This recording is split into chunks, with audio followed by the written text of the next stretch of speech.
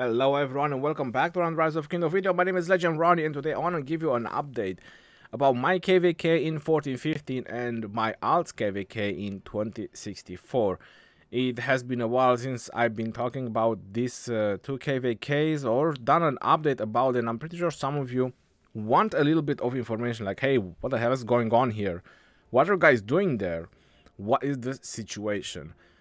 So I'm gonna go in 1415 first, and I'm gonna explain about this KvK. Right now, what is happening, we're just waiting for the level 7 pass open. If you kept tracking about this KvK on what happened in the past, we won both zones, north and left. And apparently the three kingdoms are still Imperium, the three Imperiums that are part of this KvK, and there you have it. So what happened is that the Earth camp and the water camp, they both went on the fire camp. The fire camp lost on the first zone, on zone 4, against the earth camp. I think people call it zone 5. I like to call it zone 4 because that's the level of the pass that opens. So whichever level you want to call it. And after they lost on that side, they went on the water side because the water had no resistance. So they just built all the way up, and obviously they pushed the water back.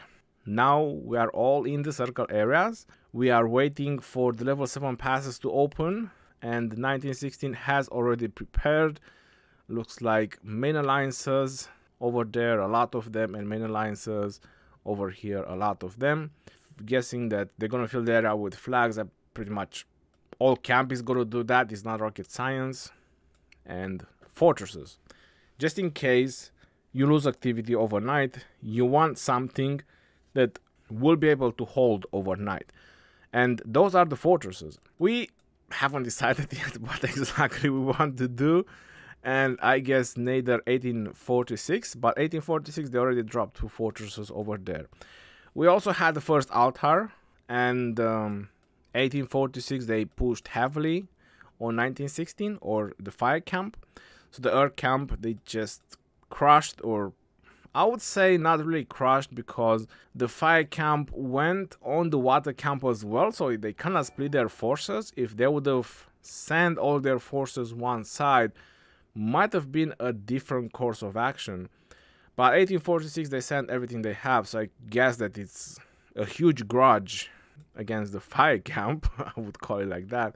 And they took the altar because 1916 gave up before the altar even opened. Obviously, the fire camp didn't give up, so they went on the water side. And the water side, at the beginning, they done some very nice maneuvers and very nice strategy how to combat the fire camp. But then, I don't know what just happened. I couldn't really keep track of it. They just got overwhelmed. And 1916 got the altar. So the water camp didn't get any altar. 1846 got 1 altar. And 1415 got 2 altars. There was no resistance on the water altar on this side, and 1846 they just came in and said hello, and we said hello back as well, because they had no resistance anymore, and there was still like half an hour until the altar was opening or something like that. So in a rush decision, they just migrated here, they made a murder ball and tried to put resistance, maybe try to deny us not to take the altar. But it was not enough for that moment. So yeah, just said hello. What's gonna happen with the next altar is definitely gonna be interesting. So stay tuned. I'm pretty sure Flash is gonna stream that. I cannot stream because I coordinate, and I need to talk in voice chat. And I'm not sure how much Flash is showing about the markers, but anyway, I need to talk in voice chat. So I cannot stream and stream muted because I'm coordinating the action in there. It's just like that. So it is what it is. Can't have everything, I guess. So this is what the situation is right now. As a prediction, the earth camp, the fire camp, and the one camp, which is us, will meet in Kingsland. Because, come on, these passes, Imperium Kingdoms, they can hold for 3 days. And I think this is where it's going to be the decisive battle. Even though I'm expecting resistances along the way, even once you get into their area and you start burning their flags, I'm expecting resistances all the time and so on. Or if they get in our area, I mean, I know what I will do, because I'm not sure the water camp is prepared for this magnitude of battles. I mean, they are definitely doing their part, and I can tell you one thing, considering that they're not Imperium Kingdoms, they are doing really good. Even when they got pushed back, or even when they were in the north side, from what I have seen, they were doing pretty decent. And let's see how they will do over here, because now is the time when troops will die. So far it was a lot of field battling, except the fire camp. Fire camp definitely did lost a lot of troops overall, but in general it was mostly just field fighting. The millions and tens of millions and hundreds of millions of dead troops will come on the level 7 passes and onwards. So obviously stay tuned on that, because the fog will be explored when the level 7 passes open. So even if I don't stream, you'll be able to watch. Make sure you remember this C11063, and you'll be able to watch the action live from wherever you are. Now let's go ahead and let's check my alt account, and let's give you an update what's going on there as well in 2064. So the update is that I'm very low on power. I lost a large amount of troops. Not very happy about that idea, but hey, you know, it's KvK in the end, right? So this KvK is S31038 Max Nebuchadnezzar. If you didn't watch the live stream when I was maxing Nebuchadnezzar, I used him for rally non-stop, just to give you a quick peek. 37,000 archers, nothing in hospital, so hospital is clear. 104,000 infantry, because I was garrisoning with Zenobia non-stop. Sending rally archers, and yeah, it's been crazy. They have been putting a lot of resistance. I was not expecting them to put so much resistance. I do keep my T5s, because I like to field fight. I don't see a reason to kill my troops in such a way that I cannot field fight. So that is that. I like my field fighting marches. So there is a limit how much troops I can kill. But hey, I'm nearly at 10 million dead with this alt account, so I think I'm pretty solid. Almost 1.7 billion kill points. I'm rank 3 in contribution right now, as far as I know, or maybe I jumped another rank 2. Anyway, rank 3 in contribution overall with an alt account. I think that's pretty banging.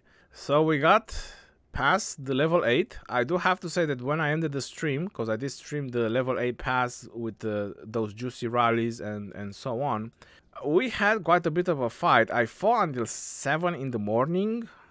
Obviously I didn't stream. It was just me and a handful of people coordinating here. We just had like a couple of flags, that's it. And we even got disconnected once. It was madness, because we got disconnected and everyone was off tile. We were rallied. I even got rallied myself. Yeah, like I said, it was madness. A lot of coordination and a lot of things were happening, and we prevailed in the end. I was jumping with Zenobia in 3 flags.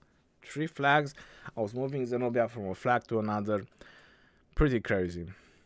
Rallying a flag, sending 2 rallies, 1 rally decoy, 1 rally was going in. Yo, listen, we made it work in the end, and we got through. So all their zone, I don't know, 6, what you call it, anyway, or zone 7. Yeah, this zone is done. It's ours.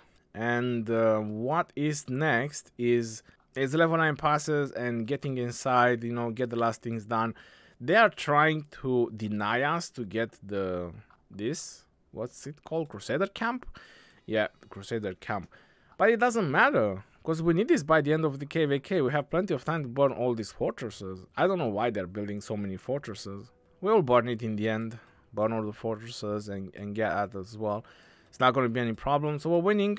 It's looking all great. Our allies are also pushing in 2058 and 2046, and we have 2042 on this side also pushing. So it's all looking really great.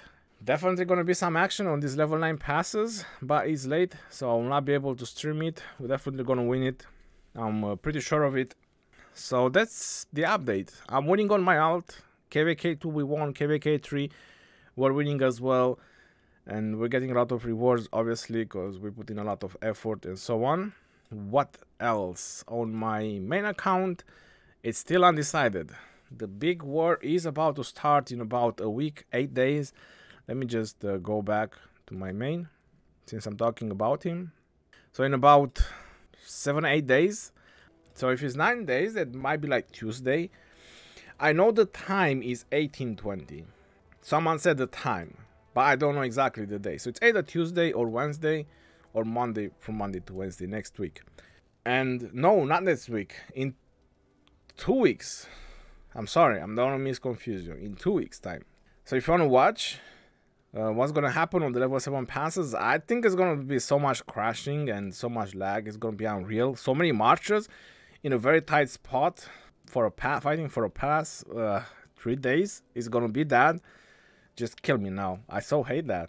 Yeah, I'm not gonna lie, yo. I not enjoy passes as much as I enjoy flag fighting. It's just too crowded. Too crowded for me. Anyways, let me know what you think. Who is going to win this KvK? What is going to happen in 14-15 KvK? I want to hear predictions. Because I already said my prediction. That fire, earth, and wind will get in Kingsland. And there's going to be the decisive battle. I mean, don't get me wrong. There is a way how water can get into Kingsland as well, but I'm not sure if they really committed and up to the task to actually get it done to get there. So we will see. We will find out soon. Until next time, this is your boy Ronnie signing off. Peace out, yo, and take care. See you on the next one, and stay safe out there, my friends.